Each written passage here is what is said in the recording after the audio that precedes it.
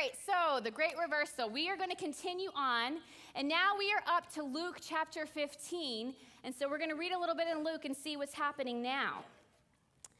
Luke chapter 15, verse 1. Now the tax collectors and sinners were all gathering around to hear Jesus, but the Pharisees and the teachers of the law muttered, "This man welcomes sinners and eats with them." Now, throughout this series, we've seen where Jesus has done the exact opposite of what was expected of him. He did, and he said, the total reversal of what people thought he would say and do. He did the total reversal of what people wanted him to say and do. Last week, we saw where Jesus was among a crowd, and they were following him, and he turns to them and basically, in a sense, throws waters on their hopes and dreams and just blows to bits their ideals of what it would mean to have this Messiah come.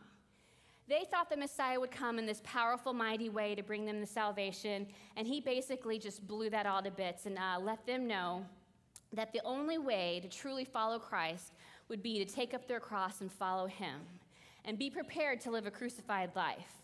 And this was a sobering thought. This is not what they expected. This is not what they needed or necessarily wanted to hear, they thought. But they got an eye-opening account of what it would mean to put Christ first above all else.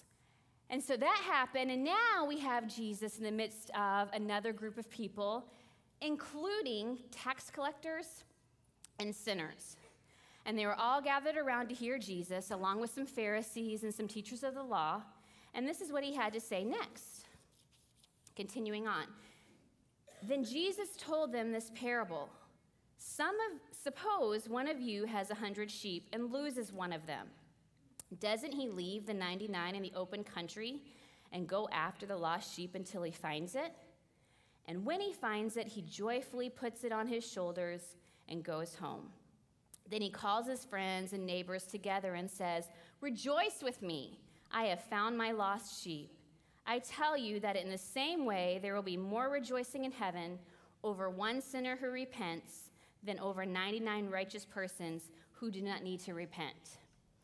And so to set the stage here, we see that we've got Jesus with a crowd of people, as usual, around him. There's some Pharisees, there's some teachers of the law, and then there are two other groups that are identified in this chapter, tax collectors and sinners.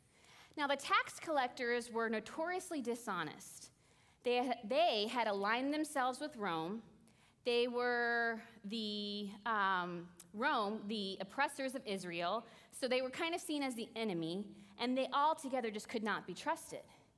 And then you've got the sinners, those pesky little sinners. That's a wide group of people. And these are people who were excluded for a variety of reasons, and we've been learning about them all along. They were basically outcasts of society. They were unfit to fellowship with the righteous of the community.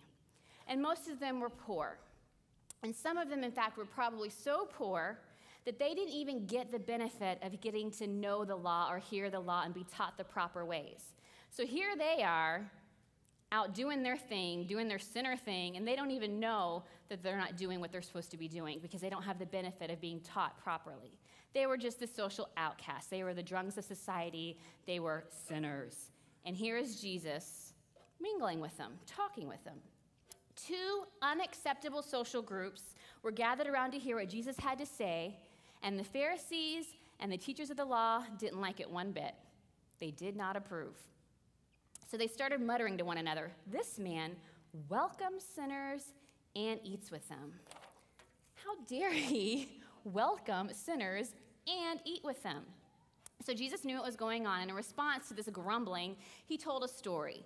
He told a parable about a shepherd who has lost one of his 100 sheep. But not only did he tell a story, but he placed them in the story, and he says to them, "Suppose one of you had 100 sheep and you lost one. Just suppose." Now, it's kind of subtle, but this was a very offensive statement because the Pharisees and the teachers of the law could not relate to being called a shepherd. The role of a shepherd was beneath them. That's never something they would ever attain to be or do. That's nothing that they would ever even begin to relate to. But Jesus was trying to make a point here. This isn't a case of Jesus missing his audience and not quite hitting the mark. No, actually, he hit a bullseye, and he was speaking to people who were supposed to be religious leaders in the community, and he was saying to them, suppose one of you has lost one of your 100 sheep. These men of status, these pillars of the community, these insiders of the religious society were supposed to be shepherding God's people and caring for them. That was supposed to be their role. They were supposed to be God in flesh, caring for his people. But instead, they chose not to be an expression of God's love. But instead, they had their laws, and they had their rules, and they had their grumbling, and they had their complaining, and they had their judgments.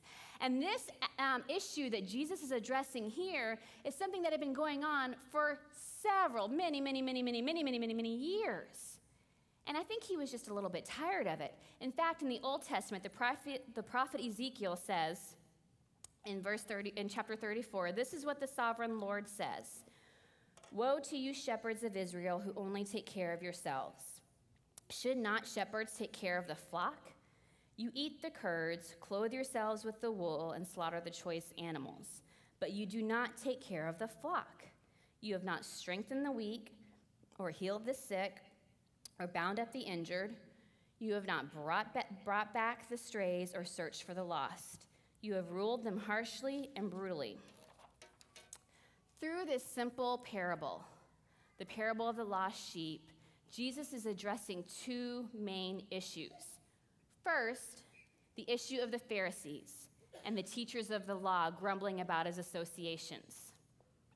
Anytime, and we've seen it over and over and over again, anytime Jesus would reach out or associate or entertain or eat with someone who was socially unacceptable, they had a complaint to say about it. They had grumbling and mumbling. But they were supposed to be shepherds caring for the flock. Their job as shepherds was to strengthen the weak, heal the sick, bind up the injured, bring back the strays, and search for the lost. But instead, they treated people harshly and deemed people unfit and unacceptable. They labeled people unfit, unacceptable, outcast, not worthy of our company. And so this is what Jesus had to come and do. He had to come to strengthen the weak.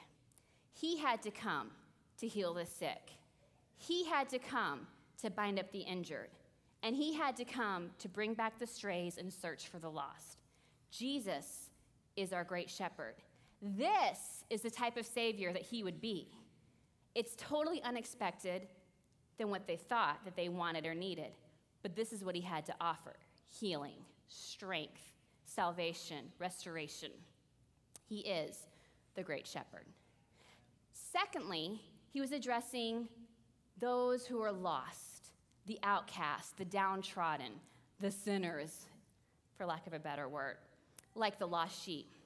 Now, this may be difficult, but I want you to take yourself right now and place yourself in the place of this sheep, this lost sheep. Place yourself as this sheep who somehow becomes lost. Maybe it was by your own choice, maybe it was by your own decisions, or maybe it was by circumstances beyond your control, maybe it was because of the lot in life that you were dealt. But for whatever reason, you are now lost, and you're alone, and you're scared, and there's no one around to help, and you don't know what's going to happen next. And many shepherds and sheep herders say that when a sheep gets separated from the flock like this and they get scared, they will just lie down helpless and hopeless and not budge because they're just terrified and they don't know what to do. And so I want you to put yourself in that place of being alone, of being afraid. Maybe you're hungry, maybe you're cold. You definitely don't know what's going to happen next. You're just there, a prey, ready to fall prey to anything that comes your way. Predators could attack. Who knows what could happen? It's a scary place to be. And so, maybe like the sheep, you lie down and refuse to budge because you're just helpless and you're hopeless and the fear overtakes you. But the beautiful thing is that the shepherd does come.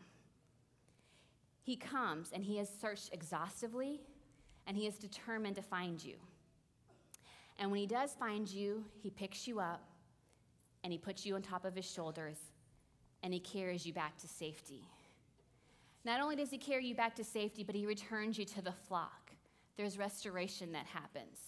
And he proclaims to the entire community, rejoice with me because restoration has occurred and now the celebration can begin because I have found my lost sheep. This one who was lost, this one who was alone, this one who was separated, this one who was outcast has been restored. The shepherd went and searched, determined to find that one lost one. And when he did, he picked him up and carried him back on the long journey home. And the journey may have been hard, and the path may have been rough, but he was a determined shepherd, and he was determined to return his sheep to his flock.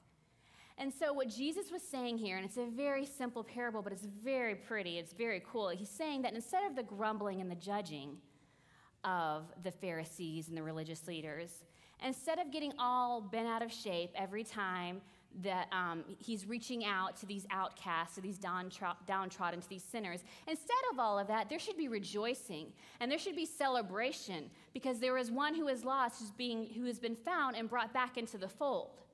Throughout this parable, Jesus is revealing the true heart of God. He is revealing God's true heart for the lost, God's true heart for the lonely, for the scared, for the messed up, for the outcast. It's always a good idea to ask when you read something like this, what is it? What stands out? What are you saying, Lord? Speak to me. What is it? And if you read in the prayer journal, you'll see that you'll read a few verses and it says, what stands out to you? And so I've been asking myself that. What stands out? Lord, what are you saying to me? And I couldn't help but identify with the lost sheep. I couldn't help but identify with that one who was disenfranchised, who was separated from safety, who was alone, lost, cold, afraid, and just left to whatever may happen, just open to attack. My mom and my dad live in Texas. I'm originally from Texas, and I'm very proud of that. They live there, and when we moved up here, it was very sad. They really, they miss us. They miss their daughter. They miss their son-in-law. They miss their grandchildren. We're very close despite the distance. We talk a lot. We email a lot, text a lot. My dad even joined MySpace and Facebook just to keep up with me. Go Dad. So we're very close. I'm sure we're a little quirky, and I'm sure there's some dysfunctionality there. Who doesn't have that? But we're a very close family, and I miss them very much. Myself and my husband Scott have 3 little boys. And our youngest son is named after my dad. And right now, and I know it's going to be hard for you to believe it because I'm so very thin, but right now I'm pregnant with my 4th child. And this is a girl, a little girl. Shock. Anyway, and our daughter is going to be named after my father's mother who's passed away. But we're a very close family, and I miss them very much. And they've come up to visit some, and it's very cold for them up here, and they enjoy the warm weather down there. But if on one of their visits you were to meet them, you would notice a couple of things. One, they're both very tall. My dad is 6'3", almost 6'4". My mom is practically 6 feet tall. They're both fair-skinned. My dad has blue eyes. My mom has green eyes. Very cool people. Love them a lot. But before long, you might begin to wonder, and you probably wouldn't ask, because you're very polite that way. You're very Minnesota nice. But you might begin to wonder what the deal is. They're tall, me not so much. Our coloring is totally different. We love each other very much. We're a very happy family. But my life hasn't always been that way. 34 years ago when I was born, I was born to a Caucasian mother and an African-American father. And for whatever reason that I've never known, and it doesn't really even matter, but my birth father, was never a part of my life. And so I was raised by a single mother, and this is common, unfortunately, in our society today. But I was raised by a single mother with a lot of stress that it takes being a single mother and trying to raise a child. And my life was a little different, and it was a little strange, and it just was a little dysfunctional in and of itself. So my life was pretty much spent with a mother who worked during the day and went out at night. She would always have a boyfriend here or there, and there was always a revolving door of men in and out of the house. And I was always kind of left to fend for myself and just kind of take care of myself from a very young age. From a very young age, I learned what it meant to be rejected because of who I was. I learned that not everyone would accept me because I was biracial. Even people within my own family didn't accept me because I was biracial. The only time I ever met my mother's mother, my grandmother, was when I was with my mother and my aunts and some of my cousins, and we went to her restaurant. And this is all down in Texas, and went to a restaurant, and I couldn't go in. I couldn't go in because I wasn't accepted. I couldn't go in because I wasn't good enough because I was a biracial kid. I couldn't go in because my grandmother didn't acknowledge me, didn't acknowledge my existence. So I learned very early that rejection is a reality of life. And I learned very early that some people will be ashamed of who I am. Like I said before, my mother had a sort of revolving door of men in and out of our home. And depending on what suited the need, I would have to go along with whatever nationality she said I was, because some people just did not approve of the fact that she had been with an African-American man. And so there was a lot of confusion there, a lot of questioning there. Why would I have to lie about who I am if this is who I am? But that's just the way it was. I learned at a very young age the strange truth of the fact that many of these men who my mother brought home were not only interested in her, but were also interested in me. So I learned at a very early age to lock my bedroom door at night. We were very nomadic. We moved around a lot. We never stayed in the same place more than once. We were poor, didn't have much, learned very early how to work the system, how to get stuff from other people. I learned how to take a really big bag into the grocery store so we could steal food and bring it home, so I could steal food and bring it home. Because if I got caught, then surely they'd let me go. So I think that was the kind of logic behind that. I never went to the same school for very long, never finished out the school year at the same school, never started the school year at the same school, never had a consistent community life or home life of friends and family and all that around. It was just survival. And I learned that survival very early. And this was my normal life. This is all that I knew for like the first 9 years of my life. And then at the age of 9, my mother, met someone and started seeing him, and he was sticking around a lot more, and I really began to think that quite possibly this time things could be a little different. They were going to get married, and that was very different for me. So I thought quite possibly now with 2 parents in the home, I would have a mother and a father. With 2 parents in the home, surely things would calm down. Surely things would get back to normal. You know, maybe she wouldn't have to work so much. Surely she wouldn't be going out all the time at night and leaving me home alone. Maybe I wouldn't have to be a latchkey kid and come home from school and take care of myself and do my chores and take care of everything. Maybe all that would change because we would have a stable family environment. There would be a mother and a father, and it would be great, and this would be the answer to all of our problems. Maybe she wouldn't be so stressed out and take it out on me if she had this stability in her life. And so I was excited about this. I was excited about this marriage. And so my mother got married to my stepfather, and it wasn't too long before I realized that this wasn't going to help or change anything, but only it was going to make matters worse. This man that she married was very abusive physically toward her and toward me. He was very unpredictable in what would set him off, and it was just an unstable situation all around. And then they had my little sister, and that was great. I mean, I'd never had a sibling before, but many times I'd have to stay home from school to take care of her. For whatever reason, I don't know. I was just told that you're staying home today, so I missed a lot of school. I would have to try to cover things up when I would go back to school as to why I was gone. And all the while thinking that things had to get better, they seemed to only get worse. The things that were happening in our home were so unpredictable, and we were still poor, we were still nomadic, we were still moving from apartment to apartment, getting evicted here, getting our stuff taken there. I was still having to steal food from the store, and I was still having to lock my bedroom door at night so I would not be bothered. Finally, around the age of 10 or so, my mother just decided she had enough. And she took me and she took my sister and she packed us up and we got in the car and we just drove. We ran away. We ran away from my stepfather. We're going to start a new life. And we ran to another part of Texas, and where we lived in this apartment complex, there was a little Baptist church down the road.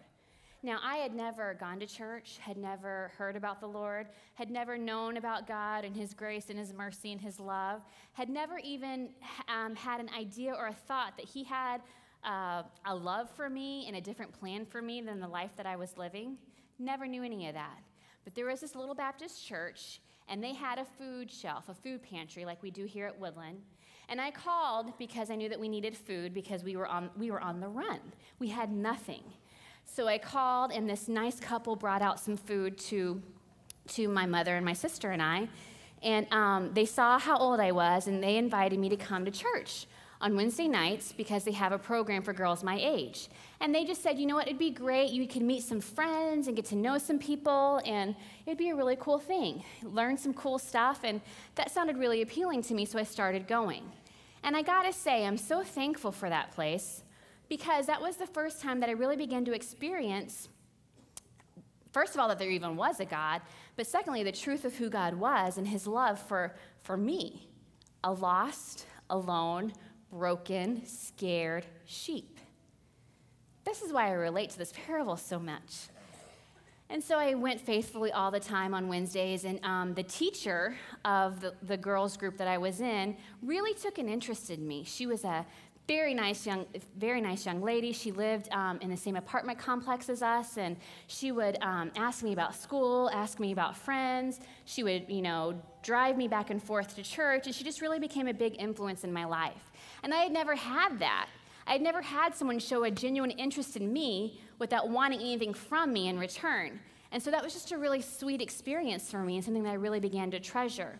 And so as time goes on, I began to really feel my heart being nudged and tugged by God. And I didn't have all the answers. I didn't know what it all meant, but I definitely knew that whatever it was better than the crud at home, and I definitely felt the need for it. I definitely felt that it was better. And so I remember one Sunday going up front and signing the card and filling all that out and saying that, yes, I would be baptized. And like I said, not fully understanding, but just definitely knowing that my heart was tender toward God the Father, toward a God of love and compassion and a God of concern, a God of non-judgment and a God that doesn't hurt. I was very tender toward that, even as a young child. And so one day when I'm getting baptized, and we had our own baptismal in the church, so we're in a side room, and I'm getting ready and getting the proper clothing on for it, and my teacher from Wednesday nights is in there with me to help me get ready. And she and I had kind of formed a relationship, and it was really sweet, and she was just really there for me. And she tells me later that it was in that moment as she's helping me get ready, she sensed God speak to her very specifically, "This is your daughter.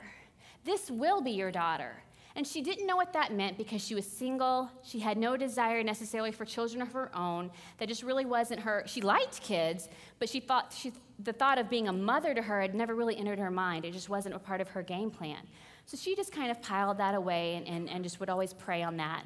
And time went on, and as she continued to be a part of my life, she would just always say, "If you need me, Shawna, if you need me, you know you can call me. I will always be available to you."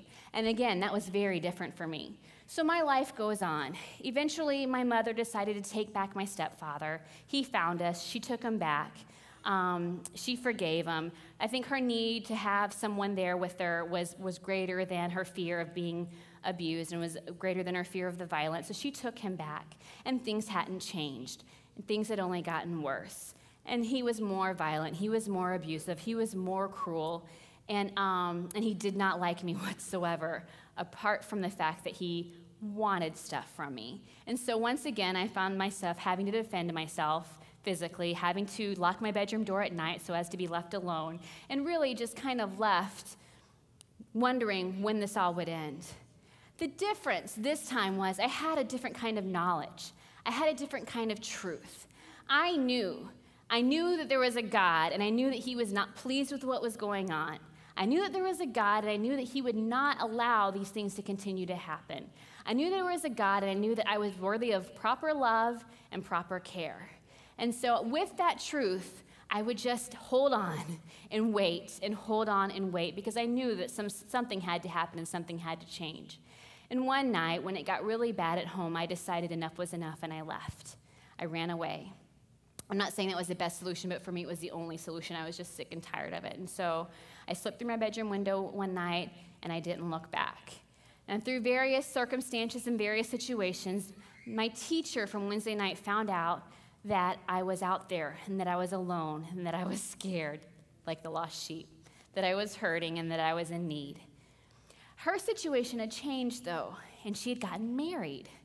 And she'd gotten married, and they were going to be going into the ministry. And she remembered what the Lord had told her about me, but she also knew that right now her life was so different. The Lord had spoken that to her, but now she's married, and she shares her life with another person, so what does that mean? So I went to a children's home for a while. I went to a children's home for about 8 months, and during that time, this couple would come and visit me. And I would get to know him, her new husband, and further my relationship with her. And during some holidays and times when we didn't have school, they would invite me back to their home for the weekend, and I would visit with them. Now, I knew I loved this woman. I knew I cared for this woman because she had been someone that I could count on and trust. But this man who she was married to, I was very uncertain of. My history with men had not been great. I had never known a man who didn't want something inappropriate from me. And so during this 8 months of visiting with them and them coming to take me to visit them in their home and stuff, we began to build a relationship. And slowly, trust came. And slowly, healing came. And slowly, I began to see that not everyone was out to harm and to hurt. Not everyone was out to do wrong to a little child. And so there's a lot more to the story, but basically, at the age of 13, this man and this woman came to that home, and they picked me up, and they took me to their home, and they adopted me, and I've been a part of their home ever since.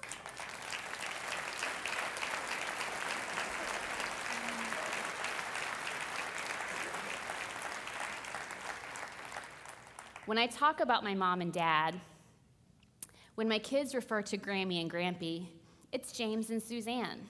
It's that couple. It's that woman from Wednesday night who is my teacher, and her husband who answered the call of God and decided to be God in flesh, Jesus with hands and feet, and go after one lost, lonely, broken little girl and return her to the fold and bring her to safety.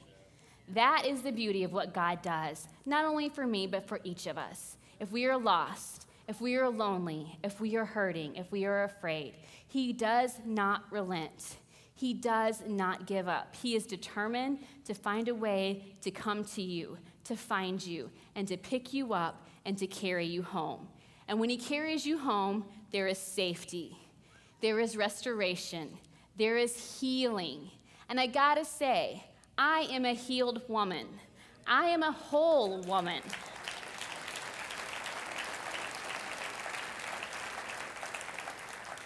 I love the song they sang, Imagine Me, because it's gone. All that stuff is gone, and I am not bitter because God has brought the salvation, and God has brought the healing, and God has brought this restoration, and it is gone. And were it not for two people who said, yes, we will do what we feel God calling us to do, I would not be standing here today.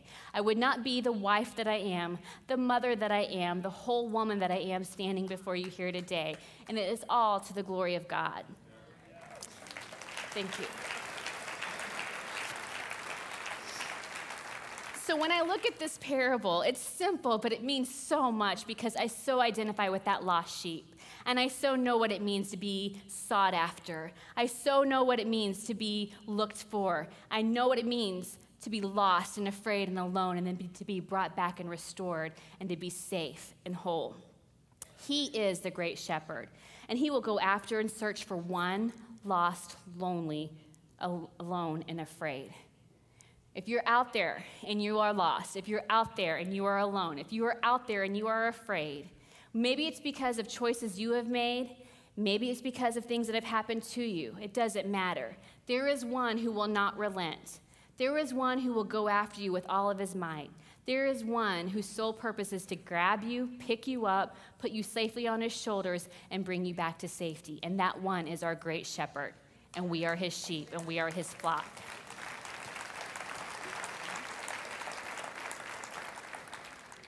I want us to close by reading Psalm 23. So if everyone would, please, if you can and you're able, stand up.